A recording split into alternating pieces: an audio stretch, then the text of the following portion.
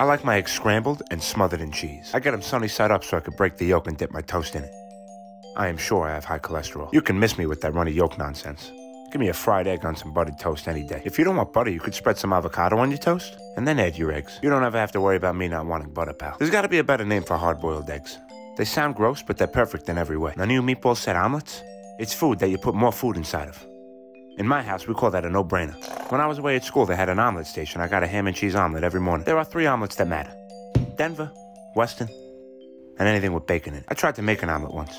Decided I'll leave it to the professionals. Also, real quick, to all the diners out there, if I order a side of hash browns, please make sure they're cooked all the way before you send them to me. Don't just brown the outside and call it a day. I'm not trying to eat this plate of raw shredded potatoes. You're better than that. Thank you in advance.